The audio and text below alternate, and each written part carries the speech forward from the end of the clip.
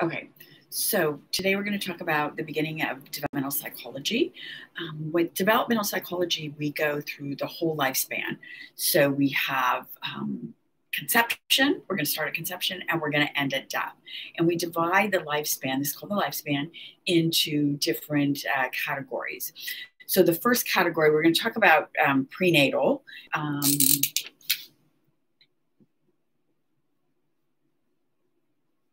So, of course, that's, prior to birth. And then we have infant. And infancy goes from 0 to age 2 to 2 years old. Okay. Let me see, maybe a black one might show up better. And the next is called early childhood. I guess not.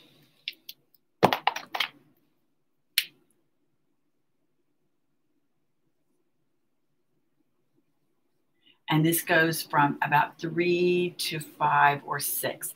Think of early childhood as the preschool years, the years that, that you're in preschool before you start kindergarten. Then we have middle childhood.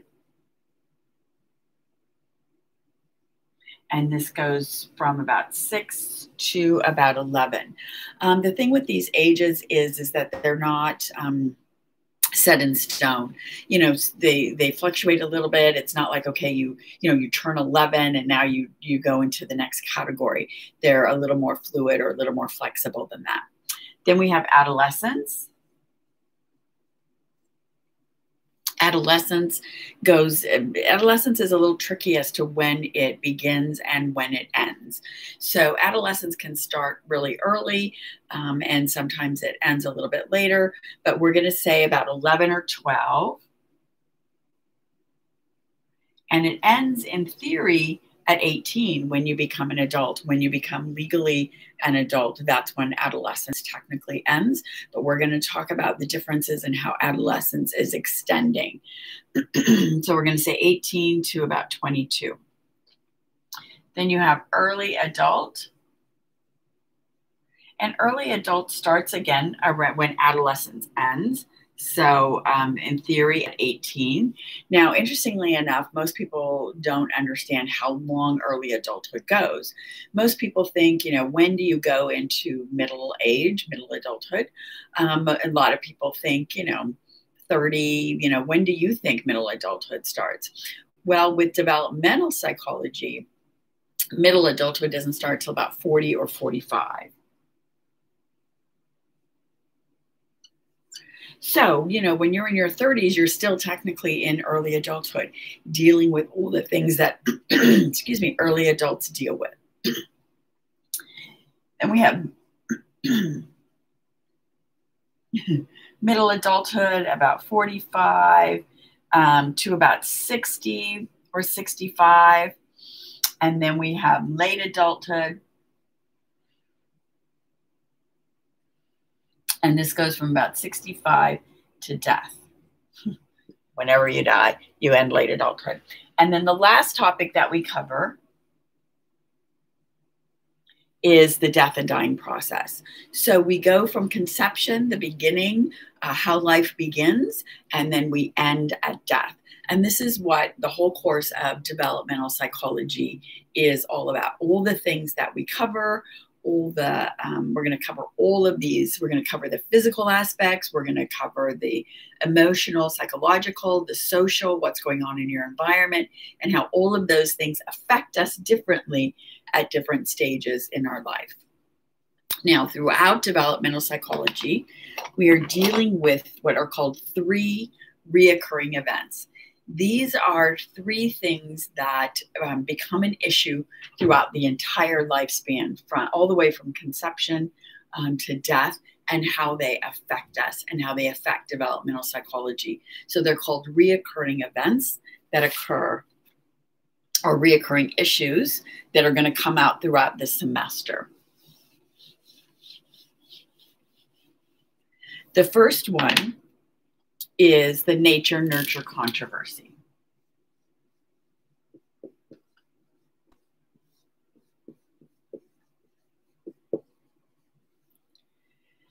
Many of you probably have heard of the nature-nurture controversy.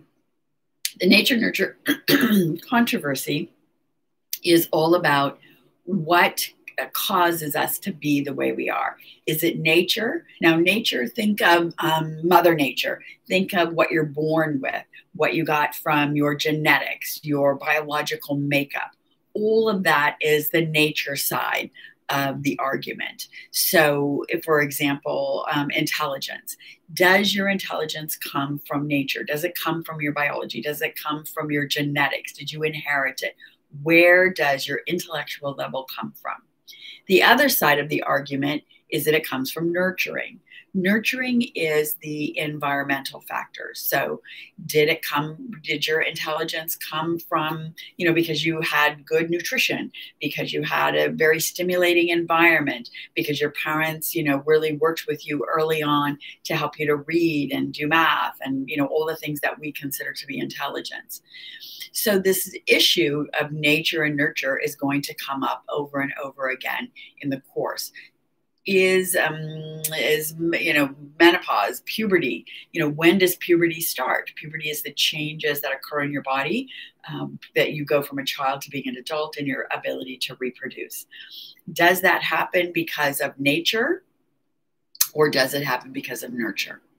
If you believe it's all nature, thinking, well, your bodies do that on their own, and so it's all 100% nature, then why is the age at which we mature, which we enter puberty, becoming earlier and earlier?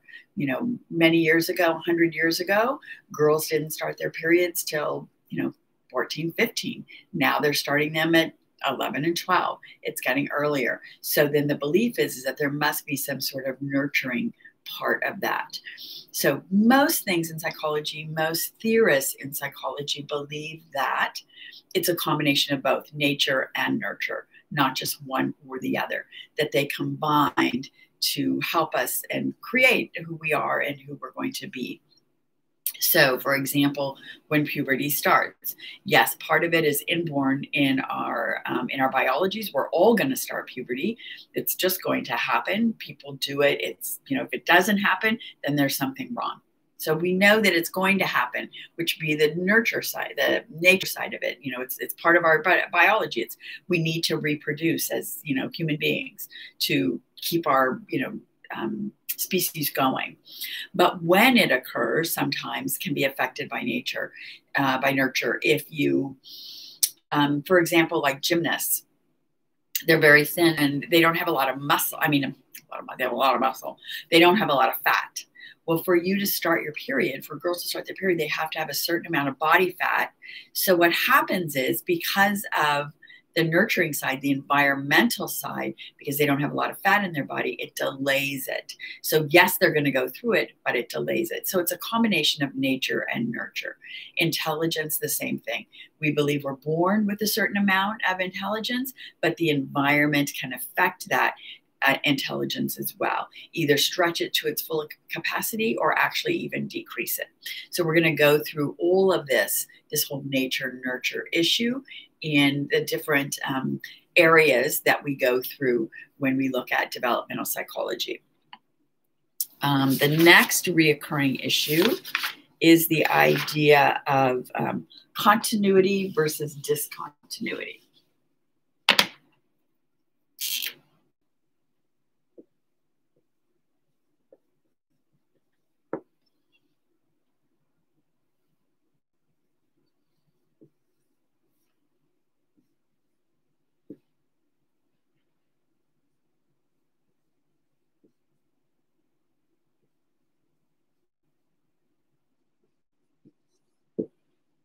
Is something continuous or not? That's what this whole idea is. If it's continuous, continuity, it continues in the same way. It's cumulative. The growth, the development is cumulative. If it's discontinuity, then there's a disruption. Something's different. Something changes in our development. For example, if we plant a tree, a little tree, a sapling, what's called sapling, if we plant that, an oak tree, let's say, it's going to slowly grow and grow and grow and grow and grow into a bigger oak tree. It's not going to change into, an apple tree. It's going to start out as an oak tree, but very small, but yet there's going to be continuous growth until it grows into a bigger oak tree. Now, a caterpillar will, be a caterpillar, and then it will, go into the cocoon, and then it comes out as a butterfly. As it grows and develops, it doesn't grow and develop into a bigger caterpillar. It grows and develops into a butterfly. That's discontinuing. It's not continuing the same thing. Okay, so there's many things in developmental psychology when we look at this that are either, some things appear to be continuous, but actually they're not, or some appear to be this way. And so we're going to look in more detail about this. For example, with a child, an example, language development. With language development, it seems as if the child is just making all these weird sounds that don't seem to make any sense to us. And all of a sudden they say their first word. So it seems like it's discontinuous. It seems like it's different, like there's a big change in it, when actually language development is continuous. It's the same. There's these steps that everybody goes through, and it actually is just building. So we hear babies coo, and we hear them babble, and then we hear them say their first word. But it's all connected. It's not some big change. It's all connected leading up to the first word. So we're going to talk about these things with, is somebody this way since childhood, or is there an abrupt change in their development and something that causes them to be completely different? The third reoccurring issue is universal versus contextual.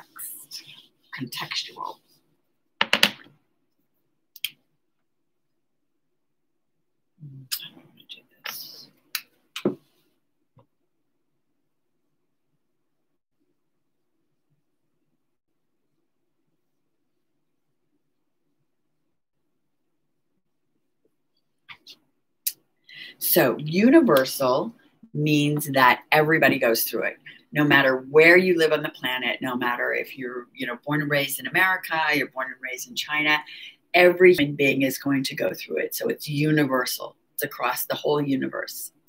Context means that the change is due to the environment in which you live. So your culture creates these context changes that occur.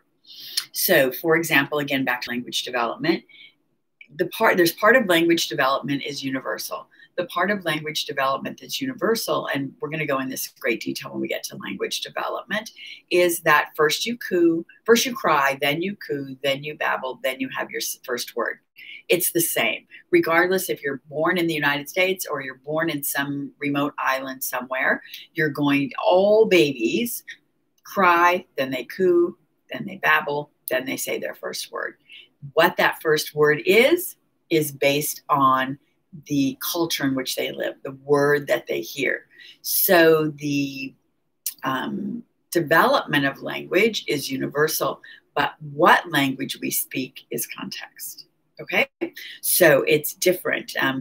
All of these three things, the nature versus nurture, the continuity versus discontinuity, and the universal versus context are all intertwined. They're all, together, so to speak. They all are mixed, and we're going to go through them. We're going to see how they're different at different stages of development. So these issues will come up throughout the whole semester. Now, the other thing with developmental psychology is there are different theories of developmental psychology. So we have these theories. And these theories believe that we become who we are in different ways based on the premise of the theory. Now, if you took introduction to psychology, then you know that there are different theories. There's psychodynamic, and there's behaviorism, and learning theory, and cognitive theory. And so in developmental psychology, they're the same. In other words, we have these same theories, but it's how they affect our development or the person's change throughout their lifespan. So the first theoretical perspective that we're going to talk about is the psychodynamic theories.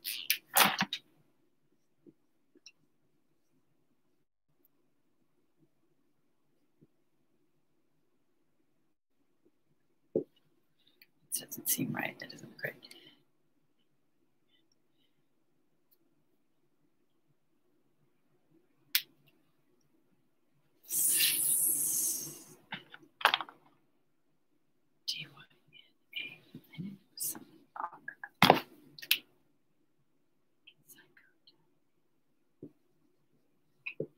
Psychodynamic theorist. And the person who is the most well-known in this area is Freud. So if you've taken Psych 101, you're very familiar with Freud. We talk about Freud a lot. We're going to talk about Freud in this class as well. The psychodynamic theorists believe that most of who we are, who we become, happens in childhood. That what happens in our childhood is very important. What happens in our childhood makes a huge difference in who we are, who we become, the person that we are. And so the psychodynamic theorists believe that there is what they call, everything with psychodynamic theorists is, sex and aggression, because what they believe in is that what we're born with, the part of us that is due to the nurturing side, is the id. It's just simply ID. The id. The id is this thing that we're born with. It's innate. It works on the pleasure principle. The id wants pleasure. It wants it now. It doesn't care how it gets it. It doesn't care about anything except satisfying its own need for pleasure. And what the id has to work with is our libido and aggression, because we're born with those as well. Those are instincts that we're born with. And so the id goes along, and think about a baby when it's first born. According to the psychodynamic theorists, it's just one big id. It's just all about itself, right? If it's hungry, it's crying at 2 o'clock in the morning. It doesn't care if you have a test the next day. It's just, I want food. I want it now. I don't care what it takes. Just get it to me. And I'm going to do whatever it takes. And if that means crying and crying and crying and having a fit and screaming and doing whatever I need to do, that's what I'm going to do. That's the id. Okay, so the id is all self-centered, all about pleasure, wanting pleasure, whatever it does to make me happy. That's what I'm going to do. And I'm going to do whatever it takes, whatever I can use to get you to get me what I need. Okay, now some people stay one big id, and you may know some of them. It's all about them, and it's all about their pleasure and their happiness, and who cares about you? That's it. But for most people, as we grow in childhood, we then develop what's called our ego. The ego works on what's called the reality principle. The ego is all about trying to control the id. Because if we grow up to be one big id, we're self-centered, people don't like us, maybe we're even turn out to be what we call an antisocial personality disorder, which you call a sociopath, is like, it's all about me, and I don't care if I have to kill you to get what I want, that's what I'm going to do. That could be an id. But the ego needs to control the id. And the ego has all these tricks in its bag, defense mechanisms, all kinds of things to help control the id. Because the ego, again, works in the reality principle. And what that means is it has to work with reality. We can't just go around expecting everybody to cater to us like the big id. We won't get along in society. And we're social beings. We need to be able to get along in society. So we need our ego to help control the id. Then as we keep growing and developing, we in early childhood, and we'll talk about this when we get to early childhood and talk about the Oedipus complex and all of that. But what develops out of that is the superego. The superego is that little voice inside your head, usually sounds like your parents, that is your morals, your values, following the rules, wanting to do everything right. So as we're growing up, according to the psychodynamic theorist, Freud, we are developing this superego. And we usually develop it by identifying with our parents. We want to take on their morals and values. They teach us the sense of right or wrong. They teach us how to get along in society, what rules we have to follow to get along in society. And that's the superego. Now, if our superego is really super strong and it's really If we're all about the superego, then we're very rigid. We're very controlling. We follow every rule to the letter. We don't want to ever mess up or ever get in trouble. Everything has to be just so. Can create a little bit of what we call obsessive compulsive personality, not obsessive compulsive disorder. That's another class. Those people that everything has to be perfect. So if I have my water bottle here on the desk and that's where I keep it, and you come in and move it, when I come in, I got to move it back, because that's where it goes in my book, and everything has to be the same all the time. That need to be perfect, that need to be follow all the rules. So the superego is a little too strict. The id is not enough. The superego is too much. So the other part of the ego's job is to also mediate the superego. It's kind of like this, I want you to loosen up a little bit, lighten up a little bit, don't be so strict. So the ego's job is to mediate between the id and the superego. It's like the mediator to keep these two happy.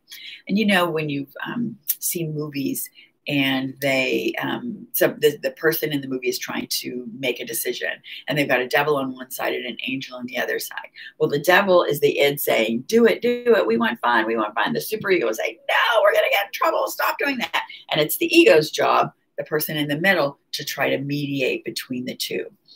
Let me give you an example. Just an example, you don't need to know this, but it kind of explained. The superego uses what we call defense mechanisms to mediate these two. That's kind of one of the things in the back. One of the defense mechanisms is called sublimation. And so sublimation means that we take something that the id wants to do, but would get us in a lot of trouble. So the superego would go crazy, but we need to be able to mediate as the ego to keep the superego and id happy. So let's say your id thinks, you know what? I want to cut up people. I want to see what's inside of them. I want to know what's going on. I'm just going to start cutting up people because that seems fun to me. Well, of course, the superego is going to go crazy. We can't do that. We're going to get arrested. We're going to be in trouble. We can't go around killing people. That's so the ego. How do I satisfy both the id and the superego? So the ego says, okay, we're going to become a surgeon. Can a surgeon cut people up and see what's inside? Does that satisfy the id? Absolutely. The superego, are surgeons allowed to cut people up? Do they get a lot of praise and money for cutting people up, for saving their lives? Absolutely. That satisfies the superego. So the ego has done a good job in satisfying both the id and the superego, living in reality, saying we're going to be a surgeon. So you can see how all three of these parts of the personality work together. And this is the basics of the psychodynamic theory. There's much more to it. They do stages of development. Many of the theories have what we call stages of development, meaning that they believe as we go through life, especially in childhood, we go through different stages and are faced with different things. With psychodynamic theorists, with Freud, his stages are called psychosexual stages.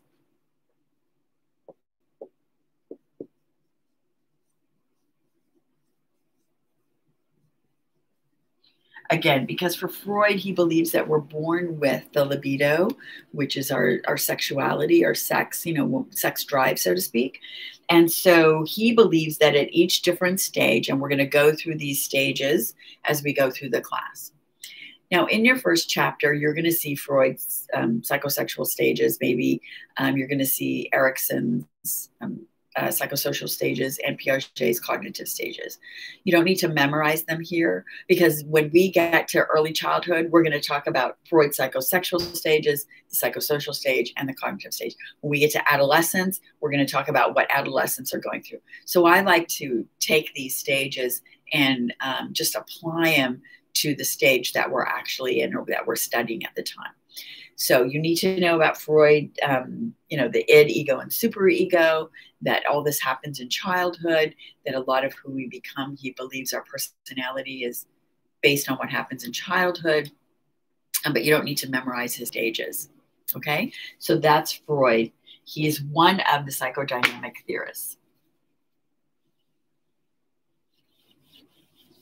Another of the psychodynamic theorists is Erikson.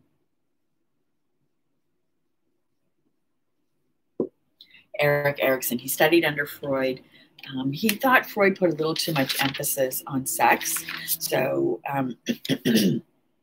he didn't see that as important as society. He believed that society played a big part in our development, and who we become is how society and us, interact together. So Erikson has these psycho stages as well that we go through in childhood, but his stages are called psychosocial.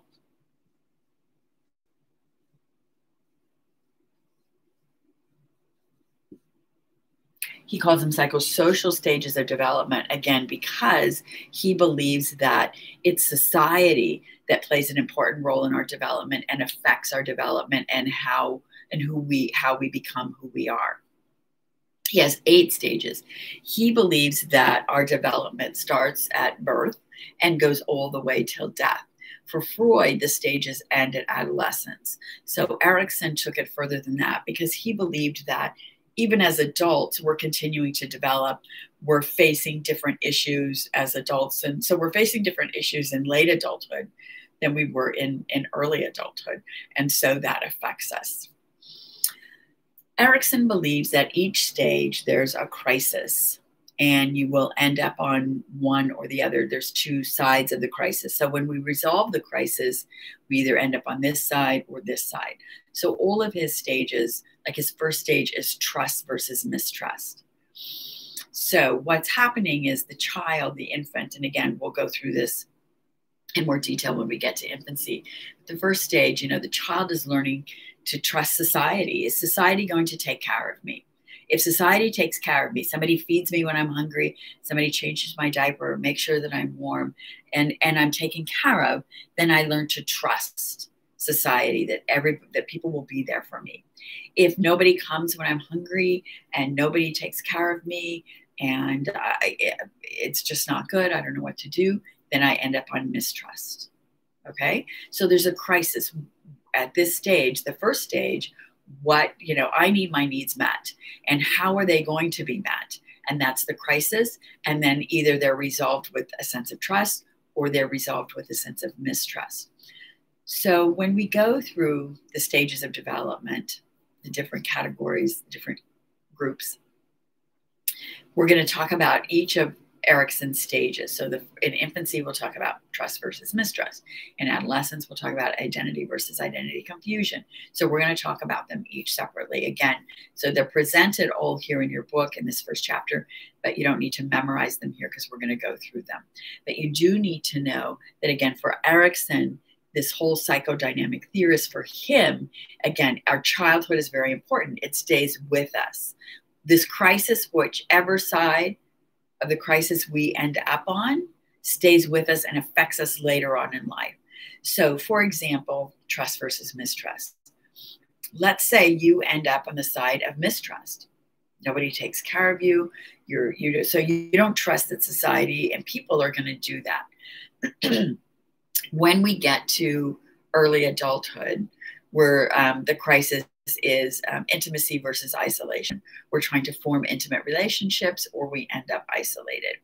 If we don't trust people, so if in infancy we learn not to trust people, we go through, now we're here at intimacy versus isolation. How can we form intimate relationships if we don't trust people? We can't. So you can see how for Erikson, what happens in our early life stays with us. Excuse me. If we end up on the side of trust, then good. We can trust people. We can know that people are going to be there for us. So when we're trying in early adulthood to form intimate relationships, we can do that because we trust that people will be there for us, take care of us, especially our partners and who we form intimate relationships with. So Erikson and Freud and the whole psychodynamic theory is about how what's going on, especially in our childhood, affects us later on in life. It's a big premise of their theory. Erikson and Freud see it a little bit different, what's going on, but that's the basic premise of the psychodynamic theorists. We talked about Freud and Erikson. There's other psychodynamic theorists as well, but we're just going to talk about those two here. Okay. The next theorist is the learning theorist. That's kind of,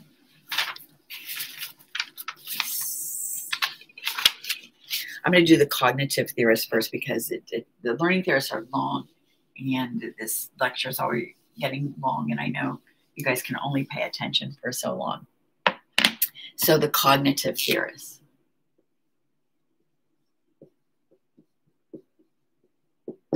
Cognitive means what? Your cognition is what? Your cognition is anything that has to do with thinking. So your thoughts, your decision making, your problem solving, your intelligence, all of that is our cognition. So when I talk about cognitive or cognition, I'm talking about everything that's going on up there in the brain. Now, the theorist who did the most work in this area and that we're going to talk about is Piaget. It's Piaget. It's Piaget. He's a French guy, Jean Piaget. It's not PJ. So it's Piaget. And Piaget has this whole idea that our cognition, our thoughts, our thinking, our intelligence, decision-making develops in childhood.